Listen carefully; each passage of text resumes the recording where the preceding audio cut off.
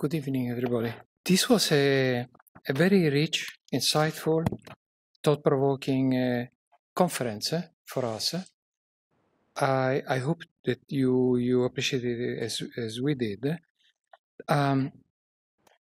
Together with the other co-organizers, we want to offer some wrap-up from these two intense days.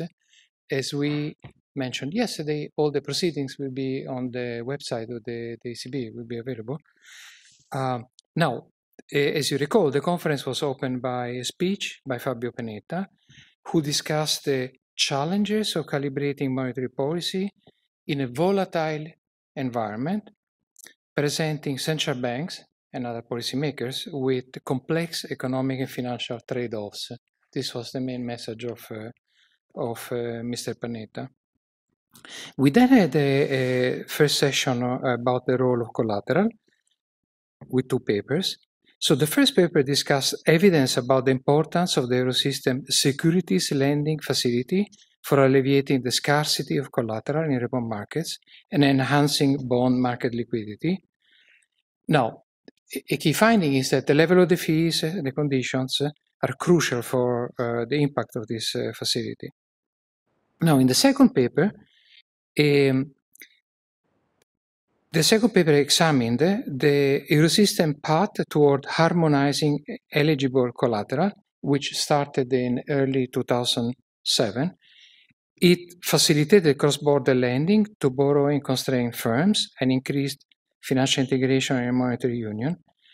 The events then, the financial turmoil, the global financial crisis, the euro crisis, and so forth, kind of took away some of the steam from this harmonization. And so at the moment, further exploration is needed to look at the additional means for turning maybe loan securities into eligible collateral. Now, then we had the first of the two keynote speeches by Marcin Kaspersky, who asked, who engages in green research and development, and how is corporate behavior affected by green technical progress? Marcin and his co-author find, amongst others, that around the world and in each sector, innovating companies with higher carbon emissions tend to engage more in brown research and development and less in green research and development. Second, despite a consistent rise in the share of green research and development over time, the effects of green innovations on subsequent carbon emissions, which are assessed in their sample, are small. Direct emissions, and this is the third point that we take, direct emissions of green innovating companies are not significantly affected by green innovation. According to us, this has chilling effects on the global warming debate, and these findings are a lightning bolt and wake-up call for all of us. So I'm sure this line of research will be dissected, expanded also in the coming weeks, months, and so forth. We then had the second session on repo markets. So in the first paper, it was shown that access to safe assets can reduce the fragility and improve the lending behavior of financial intermediaries. In the case of the US, access to the Fed's overnight reverse repurchase attenuates investors' redemption incentives and allows money market mutual funds to maintain their lending to corporate borrowers. So an important finding. In the second paper, in this session, the factors for money market rates to remain below the DFR and still segmented were weighted. And it is important that we understand better the motivation. The stress between banks' access to the DFR facility to park excess liquidity versus the scarcity of securities in the market that is attributable to the QE.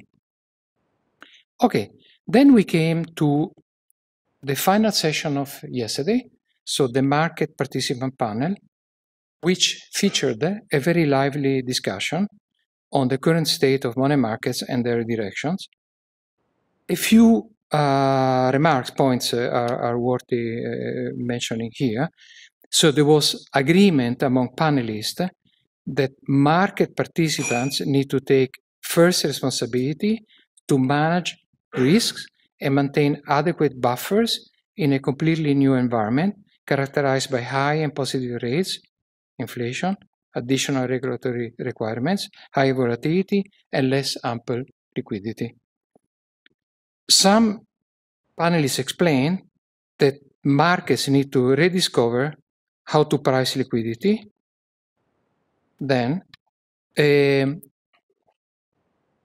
panel could not conclude on what will be the minimum demand of reserves from the banking system to anchor short-term rates, but there was agreement that it would be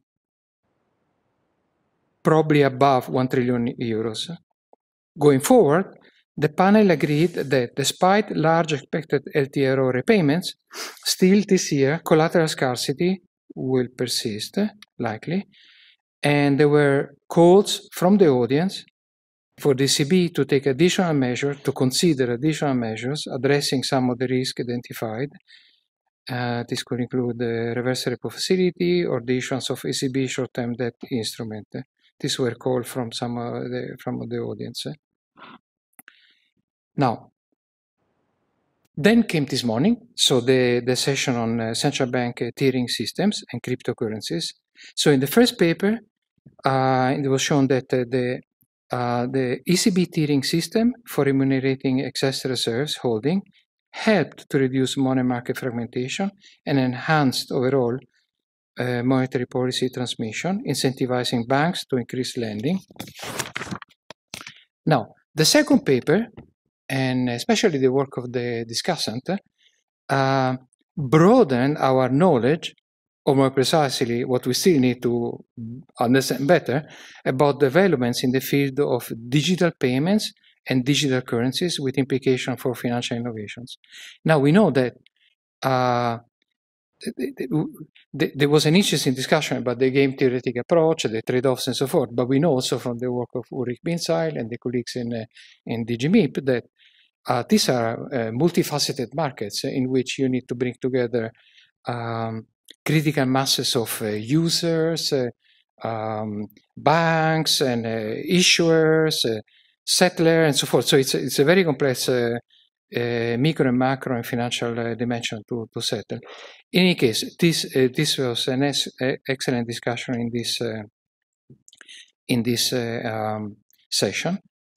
Then came the second keynote speech by Andrew Poser, who highlighted the challenges central banks face when dealing with the start of monetary policy normalization while facing episodes of sudden financial instability at the same time. Instability in pockets, segments of the financial market, the non-bank financial institutions, in which liquidity is urgent, and the central bank does not want to deviate from its main policy objectives. So then came the session on safe assets. So we had the paper of Shohini Kundi shows how large shocks to deposit concentrated areas amplify through banks, internal capital markets, and can generate aggregate fluctuations and can explain up to 3.3% of variation in economic growth. Now, the paper of Shohini Kundu actually has important implications in terms of analyzing the geographic concentration of bank deposits, especially for European countries and across the euro area. And so I will immediately, we should inquire if there are authors that are looking at these dimensions across European banks, the risk of network cascades and so forth.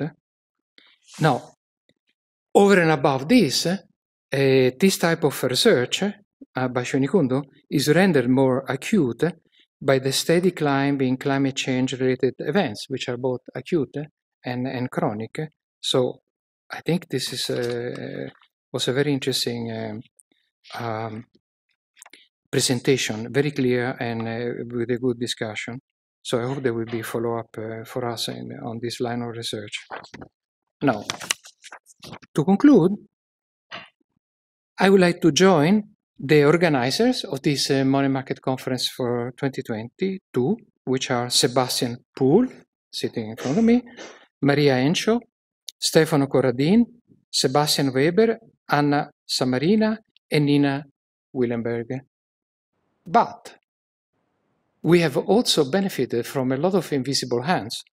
So a big thank you goes also to Stefan Seitz, Justina First, and Anya Sinch from DG Communication, and everyone from TVN for the technical support. Now, really to finish, we hope to see you all at the next Money Market Conference 2023 or sooner. And that concludes the conference. Thank you very much.